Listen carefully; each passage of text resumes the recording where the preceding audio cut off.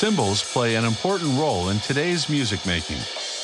Each cymbal has its own character, resulting in subtle differences in tone.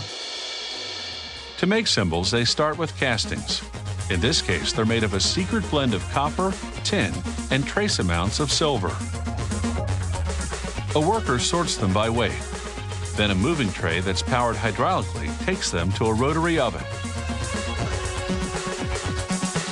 1500 degrees Fahrenheit softens the castings, and then workers shovel them into a rolling mill. It squeezes them between two big metal cylinders, and the effect is the same as rolling out pie crust.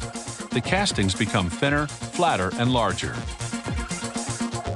These castings go through a heating and rolling cycle up to 12 times, depending on the type of cymbal being made.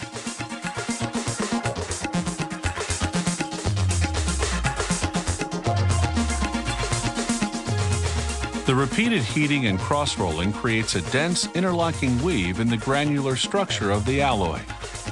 It will make the cymbal strong enough to take a real beating. The interlocking weave will also help transmit sound waves more rapidly across the cymbal.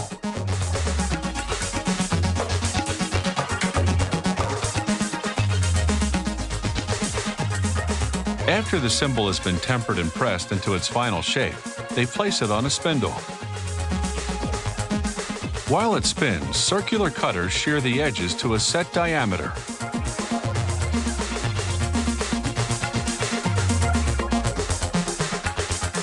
Next, the cymbal is pounded.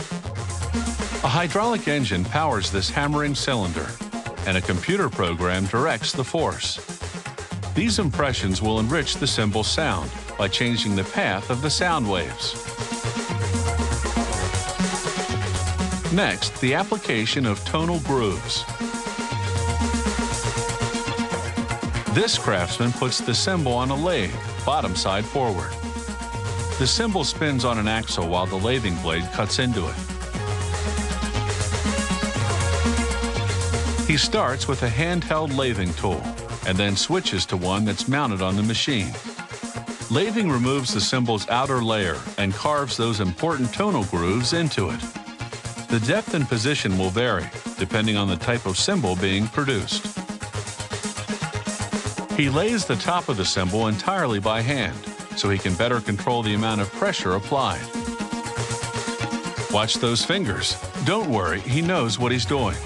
He's honed his skills over 5 years of apprenticeship, and no automatic machine can duplicate the fine touch of an experienced cymbal craftsman.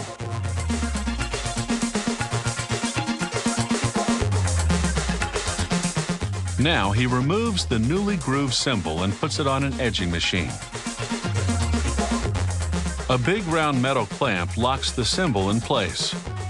It spins while a cutting tool smooths out the edge of the cymbal.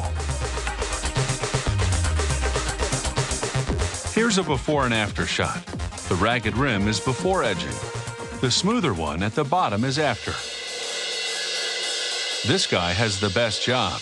He's in charge of quality assurance. That means he tests each cymbal before it's sent out into the marketplace. He's listening for a range of sounds. Now, a laser etches the trademark into the cymbal. It also engraves a unique serial number.